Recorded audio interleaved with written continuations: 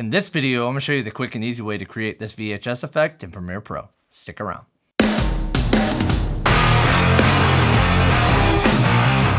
Tyler here from Video Editing with Tyler White, and if you want to learn how to edit video like a pro, start out by subscribing and hitting the bell so you don't miss anything. Here inside Premiere Pro, the first thing I'm going to do to create this VHS effect is go up here to the color tab, and then I'm going to open up basic correction under Lumetri color. Then what I'm going to do is go ahead and bring up the contrast to about 52, looks good to me, and then I'm going to drop the whites down, say about negative 51.3 works for me. So that's going to give it that heavy contrast and like little detail in the whites. Then what I'm going to do is go ahead and close that basic correction and open up the creative tab.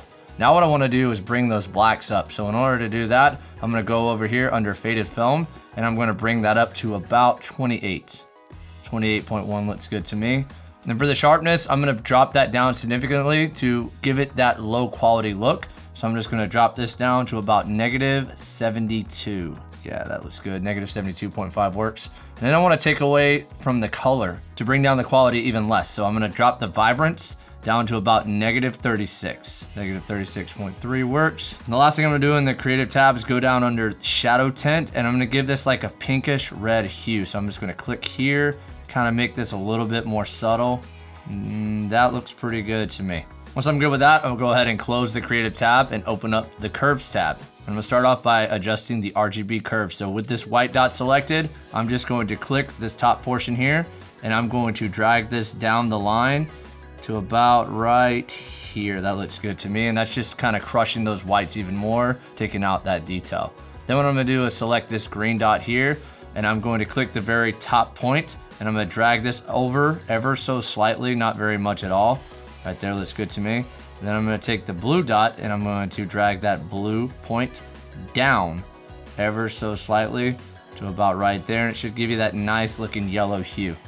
From there, I'm just going to close up the curves tab and I'm going to go down here to vignette, and under amount, I'm just going to change this to about -1. Yeah, about -1.1 looks good to me. The next thing I'm going to do is go back up here to the editing tab. And then I'm going to go down here, if you don't see it already, to these double arrows and go down to effects. And I'm going to type in channel blur. And I'm going to click and drag channel blur onto my clip. And channel blur is going to really start to make this effect look and come to life. So I'm going to start off by bringing that red blurriness up to about 20, we'll go like 23. And I'm going to leave green and blue blurriness at 0 because if I bring those up, it's going to make the entire clip blurry and I don't want to go for that look right now. And I'm going to check repeat edge pixels. And instead of doing blur dimensions horizontal and vertically, I'm just going to select vertical for now. Then I'm going to add a second channel blur onto the clip.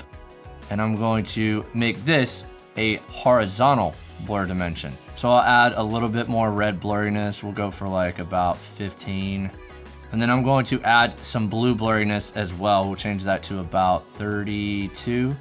32 looks good to me. And then I have to make sure I check repeat edge pixels.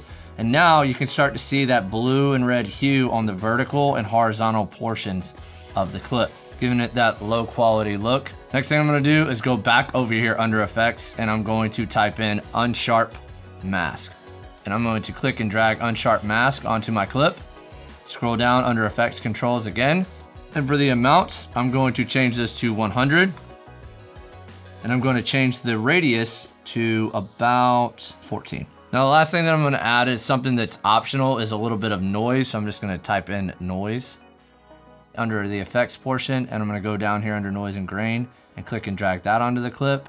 And what I'm going to do is first uncheck use color noise, and I'll bring this up to about, let's say 10. And what that's going to do is just kind of add some grain into the footage to make it look more realistic for that time frame. Once I'm happy with that, in order to save myself a ton of time for the next time that I want to create this effect, instead of going through all these steps every single time, what I'm going to do is go ahead and collapse every single one of these effects.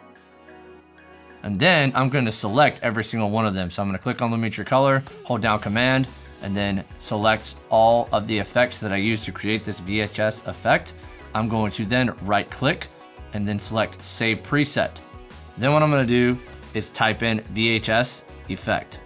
And what I'm going to title this preset, so I can just simply click and drag this preset onto my clip the next time, and I won't have to go through these steps every single time. Make sure that you have for type scale selected and press OK. Then I'm gonna go ahead and remove all of these effects from this clip just to show you how this works. Go ahead and exit out this, go down to presets, and then under VHS effect here, I can click and drag that onto that clip, and notice how it's done in just seconds. Now there's one last thing that we can do to really sell this effect or this look, and that is creating those 4:3 aspect ratio black bars on the left and right side. So in order to create that, I'm gonna go back over to these double arrows, go to the project table, right click inside of there, go to new item, and select adjustment layer. Make sure it matches your video settings and then press OK. Then I'm gonna click and drag that adjustment layer above my clip on the timeline. Go ahead and select that adjustment layer, go to the double arrows again, go down to effects, and now I'm going to type in crop. Under transform, where it says crop here, I'm gonna click and drag crop onto that adjustment layer. And then under effects controls here, where it says crop, I'm gonna do for left, I'm gonna change this to 13%.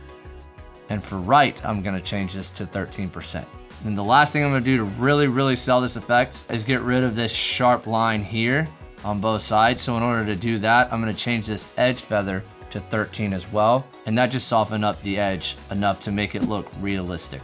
And now I'll just go ahead and play it back. Continue to perfect your skills by checking out this video. Edit like a pro by subscribing and hitting the bell so you don't miss anything. I'll see you in the next video.